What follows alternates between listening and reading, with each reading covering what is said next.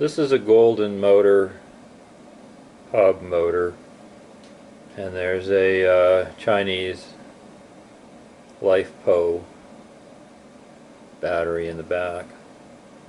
And these are basically what's going to be installed, except the actual motor is a front hub motor, not a rear hub motor, but I'm just showing you the pieces.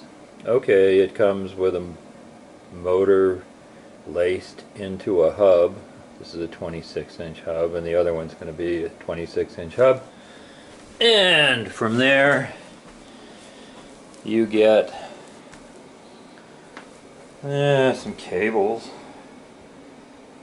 and the cables all have connectors on them, and it's pretty clear when you look at these connectors and cables, they actually come installed. I mean, they're all plugged in, so what you have are parts really that have to slide onto the handlebars. So this was the original shifter, cheap shifter, and that's just loose. Behind that we have a Golden motor brake, and this is a brake with a connector on it and a cable, and the cable is there to cut off the motor if you hit the brakes. But like I say, it's all plugged in, and when the motor is installed, you plug the one remaining plug here into the motor. Okay, this is the cruise control basically. If you're moving along and you press the red button, it will maintain the speed, and then when you hit the brake lever, it'll disengage. Next is a combination throttle, twist throttle. It's not turning because I don't have any tension on it, but it turns, half turns. Cut off switch, on and off switch, and a relatively worthless battery gauge.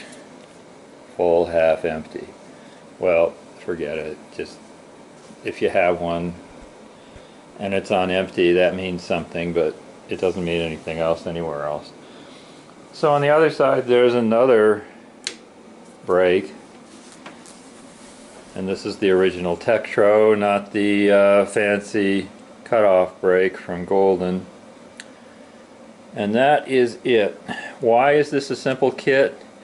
Well, if you want to look over here, this is a Mack motor.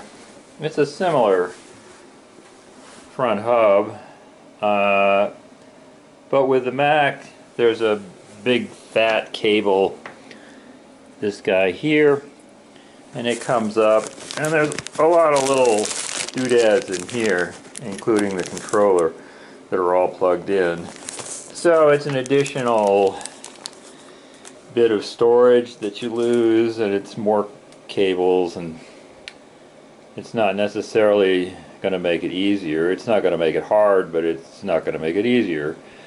So this is another example of why it's sort of a pain to do a DIY. You know, here you have just a whole bunch of stuff, starting with a mirror, and then brakes, and a shifter, because this has front and rear derailleurs, and you get over here and you have all this stuff kind of on top of it, each other, and that's the brake, and the same little deal with the throttle and the speed control, and so it's all kind of jammed in. But it, you know, if you play with it enough, you can usually find something that works.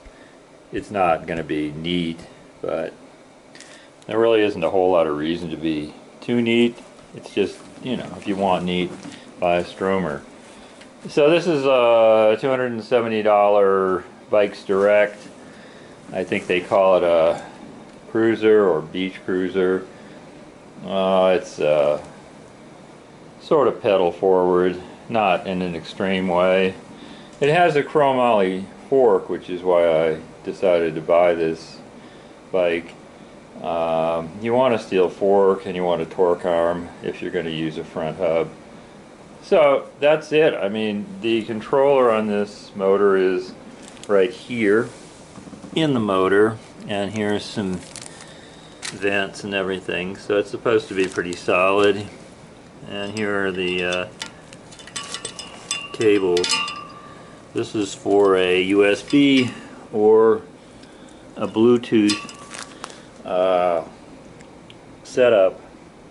So the Bluetooth actually is a little doodad that you stick on the fork, and then the very last connections are red and black for positive and negative battery, and here's the battery, and I'm rigging up a cable for it. But the point really is you're going to end up with a motor without a tire and a tube, so you have to put the tube in the tire. You might as well get a good tire and a good tube. So you do that, then you have to put the wheel on the fork, and then you have to lay out all this stuff and plug it in, and I'm going to put the battery in here for now. It fits quite nicely. I'm going to put a cable on the battery, or not a cable, I'm going to put a connector on the, well, the battery already has a connector. I'm going to put a connector on the motor, and supposedly that's it. I mean, it should be about an hour. The only thing that's annoying can be taking the original hand grips off. These are the original hand grips. But I used a little plastic, I don't know what you'd call it. It's actually a stylus from a Palm Pilot. But anyway, something that's soft enough not to scratch, and firm enough to not break, and thin enough to slide in there. And once you slide it in there, I put Windex in. Just dribble a little Windex in, and then take a pair of gloves, 2 hands with gloves, and start working them. They say you can take them off with high pressure from an air compressor, but I don't happen to have one. So that's it. I mean, those are the steps, and I'm assuming I'll have to readjust the brakes, but that should be it.